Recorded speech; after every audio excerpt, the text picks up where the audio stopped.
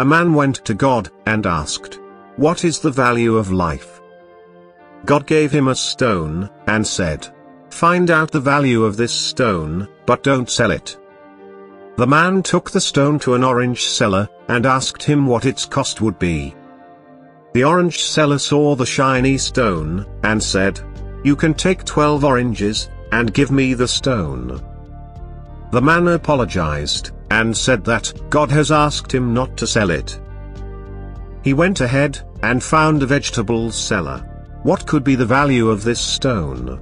he asked the vegetable seller. The seller saw the shiny stone, and said, "Take 1 sack of potatoes, and give me the stone." The man again apologized, and said he can't sell it. Further ahead, he went into a jewelry shop, and asked the value of the stone. The jeweler saw the stone under a lens, and said, "I'll give you 50 lakhs for this stone." When the man shook his head, the jeweler said, all right, take 2 crores, but give me the stone." The man explained that he can't sell the stone.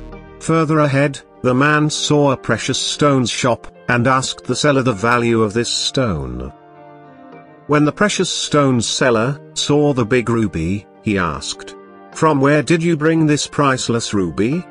Even if I sell the whole world, and my life, I won't be able to purchase this priceless stone." Stunned and confused, the man returned to God, and told him what had happened.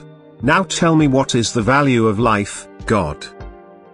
God said, "The answers you got from the orange seller, the vegetable seller, the jeweler and the precious stones seller, explain the value of life. You may be a precious stone, even priceless, but people may value you based on their level of information, their belief in you, their ambition, and their risk-taking ability. But don't fear, you will surely find someone who will discern your true value." God concluded. In the eyes of God, you are very, very precious. Respect yourself. You are unique. No one can replace you.